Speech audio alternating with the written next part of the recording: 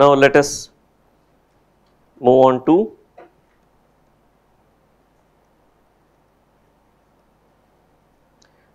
elementary signals.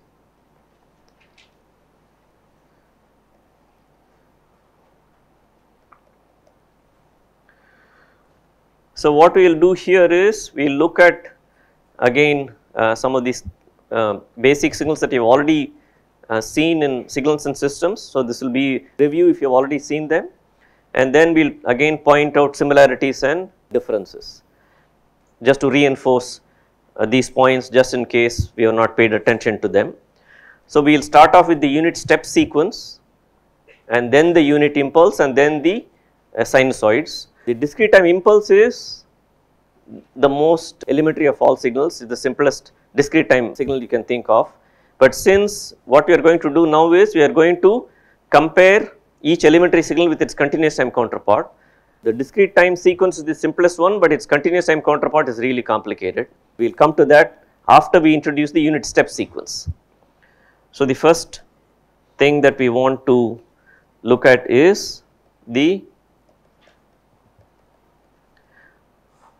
unit step, and this analogous to the continuous time case, this is defined as 1 for n greater than or equal to 0 and 0 for n less than 0.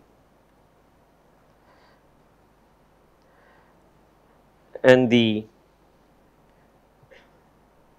picture that is associated with this simple function is this: solve ones for n greater than or equal to 0 and 0 for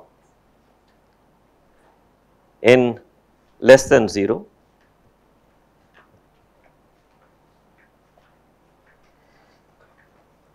And again, just to make a note of this in case you are not already noticed it, n less than 0 is the same as n less than or equal to minus 1. So this is the discrete time unit step sequence. The corresponding continuous time unit step function is 1 for t greater than 0 and 0 for t less than 0, and the picture associated with this is it is 0 for t less than 0 and 1 for t greater than 0.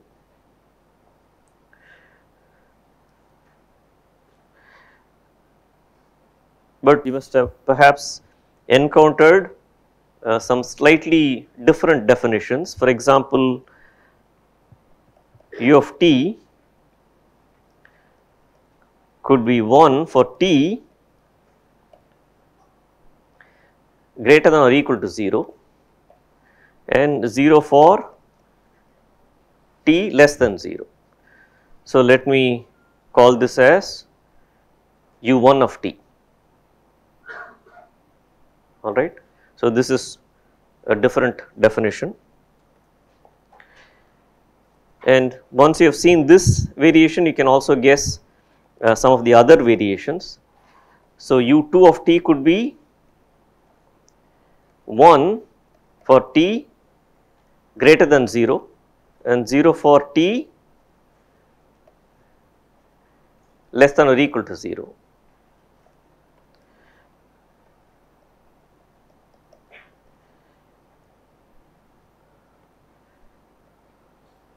So one more variant, can you suggest?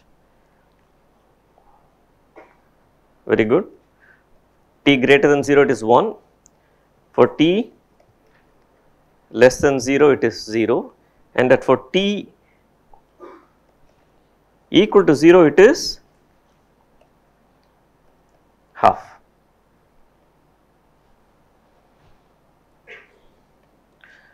Then, as I always like to say, here is my definition of u of t, which you will not find in any book. So this is 1 for t greater than 0, 0 for t less than 0, and at t equal to 0, it happens to be my lucky number 13, alright.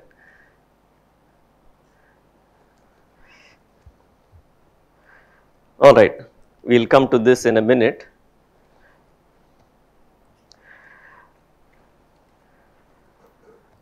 So, let us focus on the CTFT of u of t, alright. So, let me call the CTFT as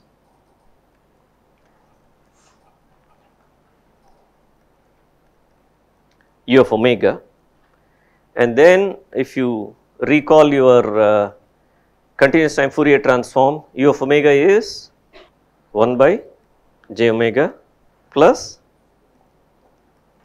pi delta of omega, okay. So, now we have various definitions of u of t, and this is the transform of u of t, which begs the question of which u of t. Okay, you say this is the transform of u1 of t, okay, why is it that? So, okay, let us defer on whether that is the right answer or not. If you say this is the transform of u1 of t, then what is the transform of u2 of t? Somebody said same, okay, it's very good.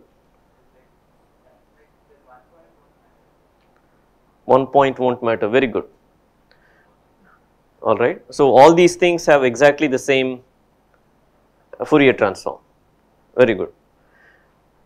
Suppose I take u of omega, which is this, and then I take the inverse Fourier transform, right. I should get back u of t. Which u of t will I get back?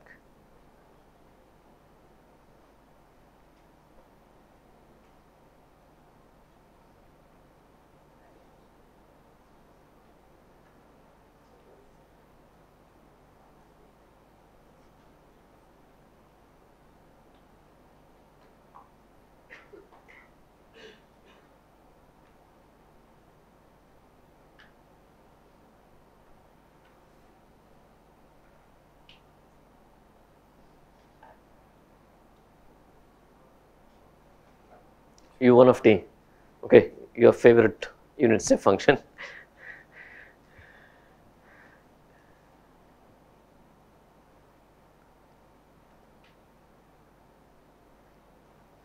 Alright, so let us now, yeah, go ahead.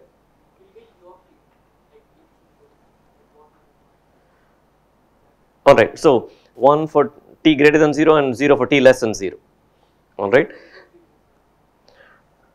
If you look at the inversion integral, it is defined for all t, correct? So, why do you want to leave out t equal to 0 and leave it undefined?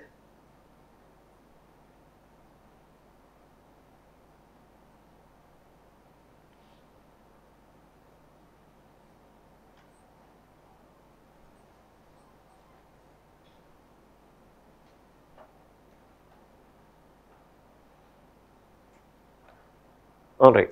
So, what is happening here is, in terms of the Fourier transform, the answer that was said saying all these various definitions of u of t will still give rise to exactly this Fourier transform, that is right, because one point is not going to contribute to the integral. If you now take this Fourier transform and then if you do the inverse transform, remember, if you recall what is happening in Fourier series, at a point of discontinuity in the signal, to what value will the Fourier series converge to? To the average value, right. So, this is no different from what is going to happen with the Fourier transform, alright. So, when you take the inverse Fourier transform of this, because t equal to 0 is a point of discontinuity, what you will get as the inverse Fourier transform of this is u3 of t. Okay. So, this kind of adds some more completion to your understanding of the unit step function in the continuous time domain, even though you have seen this in your earlier course. These are some questions, I do not know if they occurred to you to ask.